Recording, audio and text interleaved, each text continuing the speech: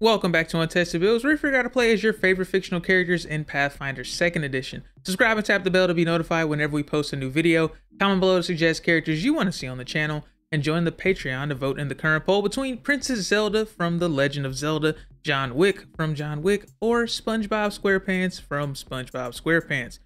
Patrons also gain early access to build videos, assuming I actually get them done early, download from the character sheet archive, and can commission builds from me directly.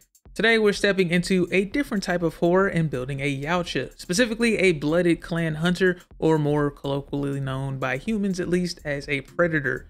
For our goals for this build, we've got some alien physiology to take care of, strength, endurance, reaction time, speed, resiliency, pretty standard stuff to be honest. Second, we've got some not so standard equipment, a visor that lets us see in infrared, more infrared, couldn't find a straight answer on that one, and also more lasers, swords, knives, bombs, nets, and staffs than even a Wetworks field team can be prepared for. And last, none of that matters unless you've got the skills to handle them. Being out on a hunt alone means you've already proved yourself against the most dangerous prey in the galaxy, whether through skill, cunning, or raw power, or some combination of all three. For our stats, we're starting with 18 strength. Our weapons are all ranged or finesse, but we toss around actual Mr. Olympia, usually with only one hand. 14 dexterity, all of our weapons are ranged or finesse. 14 constitution, being able to bleed means being able to die. Doesn't mean it'll be easy though. 12 intelligence, we can operate spaceships, but also get outsmarted by 21st century humans. And 10 wisdom and charisma. We're supposed to be one of the most intimidating and skillful trackers in the universe, but we can work on that as we level. For our skills, we're legendary in athletics, nature, and stealth. Call it the brute hidden in the leaves package. Expert survival, technically this should be higher, but it won't really matter by the end of this. And training in all of these things like any functioning member of a clan should be. There's a lot of ancestries that get a lot of what we need for a Yautja, but we're going with Null since they're renowned hunters in their own right. Specifically a Gonzi Null for a few more options. At the start of each day, we gain resistance equal to half of our level against either acid, electricity, or sonic damage chosen at random. And we gain a +1 circumstance bonus to saving throws against any effect that would inflict the controlled condition. We also gain low light vision along with a bite unarmed attack that deals 1d6 piercing damage, and we'll take the name bearer background since we're already blooded and have our clan name. Gaining training in athletics and our clan's lore along with the combat climber feat, so we aren't flat-footed while climbing and can climb with a hand occupied. For our ancestry feat, Irrepressible gives us the critical success results whenever we pass an emotion or fear effect. There's only one race that we fear, and they're long gone.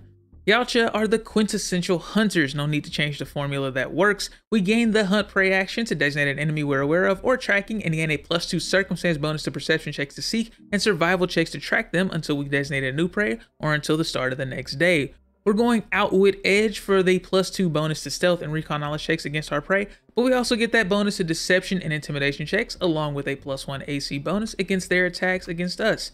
But honestly, any ranger's edge is in character. For our class feat, Monster Hunter lets us make a recon knowledge attempt during our hunt prey action and to gain a +1 circumstance bonus on our next attack against our prey on a success, but we can only give this bonus once per day for any specific creature. We'll take the catfall feat so we don't have any trouble dropping from trees or buildings. We treat falls as 10 feet shorter when determining fall damage. And for our class feat, favorite terrain lets us ignore non-magical difficult terrain in a terrain type of our choice.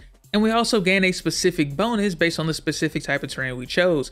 Most Predator stories take place in some kind of jungle, so we'll go forest for a climb speed equal to our speed, but you can go for whatever type of terrain is good for your campaign, or you can retrain it to a different type by spending a week of downtime. Interstellar travel usually takes at least a week, so you'll have the time.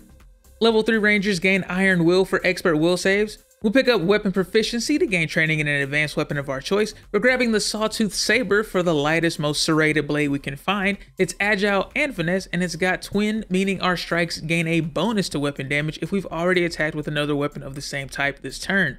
So it's really good if you're using two, but if you're climbing or grappling, you obviously can only use one saber at a time. We'll take the Shadow Mark skill feat to give a target a -2 penalty to the perception to notice us whenever we attempt to avoid notice while following them. They also take the same penalty to their initiative roll if an encounter begins while we're tailing them. For our class feat, we're not going pure ranger here. The Red Manus Assassin dedication gives us training in assassin lore and increases our stealth proficiency to expert. And also, whenever we gain expert or greater proficiency in any weapon, we also gain that proficiency in our Sawtooth Sabers. Which is convenient because level 5 Rangers gain weapon expertise for expert proficiency in simple and martial weapons. Unfortunately, we don't gain the critical specialization effects of the Sawtooth Saber since it's still an advanced weapon for us, but we can gain the critical specialization effects of a backpack ballista for our shoulder cannon, immobilizing a target against an adjacent wall on a crit. We get trackless steps, so we always gain the benefit of covering our tracks while in natural terrain, even while moving at full speed. And for our ancestry feat, right hand blood is probably half the reason we went null. We can deal ourselves 1 damage to spill our own blood to administer first aid, or take 2d8 damage to treat wounds or treat disease, bypassing the need for healer's tools and gaining a +1 circumstance bonus on the check. Yautja blood is able to partially neutralize the corrosive effects of xenomorph blood, hence the use of it in the coming of age blood ritual, even if it doesn't technically heal wounds immediately. We'll pick up natural medicine to use our nature skill in place of medicine for treat wounds checks, and if we have access to fresh natural ingredients, we also gain a +2 circumstance bonus to the check. It doesn't really get fresher than blood straight from the vein, assuming Yautja actually have veins. For our class feat, Red Mantis Magic lets us prepare 2 cantrips and a first level spell. Bullhorn lets us yell really loud, giving us a +1 status bonus to coerce checks for 10 minutes, among other things. Message opens up the comms with any nearby predators, sending a string of words to a creature within 120 feet, and they can respond using a reaction or a free action on their turn. And Long Strider for a +10 foot status bonus to speed for an hour. Level 7 Rangers gain Vigilant Senses for Master Perception proficiency, Weapon Specialization for an extra flat 2 damage on our expert weapon attacks, and Evasion for Master Reflex saves, and critical success results on regular successes. We'll take Incredible Initiative for a +2 circumstance bonus to all initiative rolls, but rarely caught out of our depth and caught off guard even less often. Experience Tracker lets us track at our full movement speed by taking a -5 penalty to the survival check. And for our class feat, Advanced Red Mantis Magic gives us a 2nd and 3rd level spell slot. We've got Invisibility to become undetected for 10 minutes or until we make a hostile action. Haste is probably the best 3rd level spell on the Red Mantis list, but we're going with Jump, which lets us make 30-foot leaps in a single action in any direction for 1 minute. Level 9 Rangers gain Ranger Expertise for Expert Ranger class DC, and Nature's Edge, so enemies in natural difficult terrain are always flat-footed to us. There's nothing more invigorating than finding worthy prey. Glory and Valor lets us spend an action, and for the next minute or until we critically fail a strike, whenever we successfully strike a creature our level or higher, we regain hit points equal to half of our level. Level 10 Red Mantis Mages gain a 4th level spell slot. 4th level Invisibility keeps our active camo on during fights. The spell no longer ends when we make a hostile action, but the duration is reduced to only 1 minute. The Wilderness Spotter feat gives us even more bonuses while we're in our favorite terrain. We can use our Survival in place of Perception for initiative and to notice traps, but our Perception is actually better. We're actually taking this because we can use Survival in place of Thievery to disable traps we come across in our chosen terrain, since we don't have Thievery training at all. Actually, maybe that's not so in character. Failing to avoid a trap is usually the only way humans even stand a chance against us.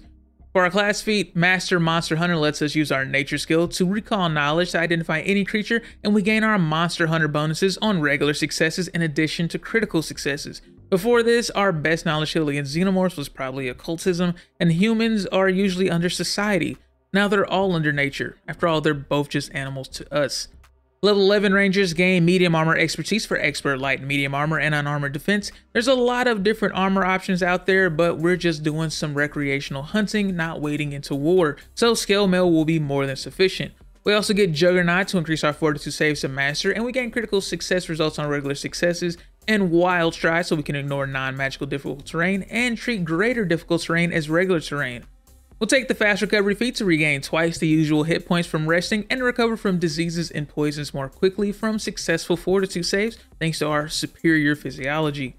We'll take the Titan Wrestler feat to grapple, disarm, shove, and trip creatures up to 2 sizes larger than us and up to 3 sizes larger once we're legendary in athletics. Xenomorph queens get pretty big when left to their own devices. Predator 2 took a big risk by pitting the titular character against a bunch of LA police officers who were way less equipped than the guys from the first film.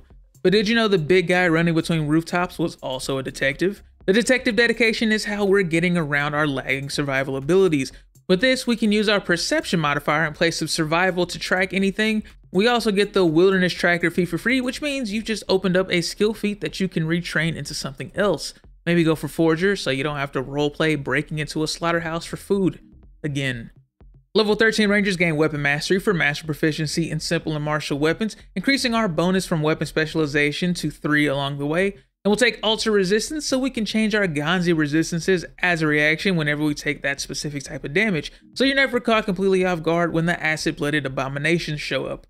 We'll take foil senses to automatically take into account special senses whenever you attempt to avoid notice, hide, or sneak, useful for when you're hunting the actual most dangerous prey, other Yautja. Unless they have sensed the unseen, to make undetected creatures in the area merely hidden to you as a reaction to failing a seek check. He may not know exactly where you are, but he knows you're there. Level 15 Rangers gain greater weapon specialization for 6 flat damage on our master weapon attacks, improved evasion for legendary reflex saves, regular fails on crit fails, and a half damage whenever we fail a reflex save, and incredible senses for legendary perception proficiency. We'll take the toughness feat, mostly for more max HP, but also so we can get back in the fight easier if we do happen to go down, with easier recovery checks. The swift sneak feat lets us move at our full movement speed while sneaking, and we can also sneak while using our climbing speed, assuming we're in the right terrain to actually have one. For our class feat, Legendary Hunter doubles the usual attack bonus we gain from Monster Hunter to +2, so as long as we can pass a nature check, we and our ally marshals can start off combat with effectively legendary attacks. Level 17 Rangers gain Masterful Hunter for Master Ranger class DC, double the perception and survival bonuses we gain against our hunter prey, and increase the bonus to recall knowledge and stealth checks against our hunter prey to +4, and our AC increase against attacks from our prey increases to +2. For our Ancestry feat, Pack Hunter lets us be a little more effective once it comes time to clear out a Xenomorph hive with your best buds. We gain a +2 circumstance bonus on checks to aid our allies, and our allies gain a +2 bonus to checks to aid us. I told you our Hunter's Edge choice wasn't as important. Manifold Edge lets us gain the Hunter's Edge benefit of our choice whenever we use Hunt Prey, so now you can switch it up when you need to. Flurry if you want to dual wield those sawtooth sabers, Precision if you're bringing a heavier weapon or ranged option, and Outwit if you actually find a worthy opponent and need some bonuses in the skill department.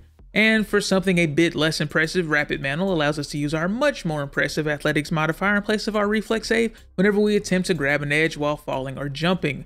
Also, if we succeed, we can pull ourselves up onto that ledge as part of the check. Level 19 Rangers gain Swift Prey to hunt prey as a free action so long as it's the first action we take on our turn, and Second Skin to gain Master Proficiency in light and medium armor as well as unarmored defense, and to not gain the Fatigue condition whenever we rest in medium or light armor.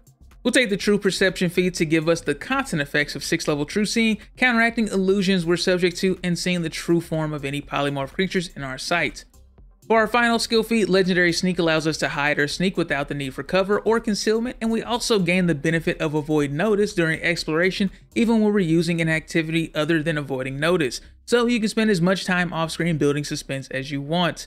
And for our capstone feat, Superior Sight gives us our iconic helmet filled with an array of sensory settings, upgrading our low light vision to dark vision, giving us a +2 circumstance bonus to all perception checks, and we automatically succeed on the flat check to target any concealed, hidden, or undetected enemies.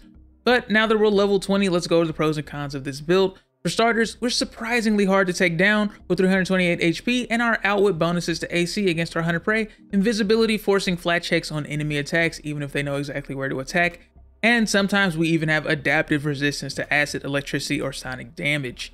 We talked a bit about sawtooth sabers and backpack ballistas, but net launchers, bombs, spears, chakram, and arquebuses are also valid tools of the trade. We just needed the sabers to get our active camo from Red Mantis Assassin. Speaking of camo, our stealth is unparalleled, especially in a natural environment. Even without counting our invisibility, we can sneak at full speed while covering our tracks in difficult terrain without cover and taking into account special senses, all while actively tracking based on our raw perception and giving our target ability to their perception to notice us. For our cons, our most iconic ability is limited to only a few times per day. If you want even more invisibility, you can sub out the Red Mantis Assassin feats and work towards the Advanced Wizard School spell for Illusion for Invisibility Cloak, but Warp Terrain doesn't really fit with the rest of our Hunter Stalker theme. We're also not as good as we can be with ranged weapons since we focused on strength and only took enough dex to hit our armor's dex cap.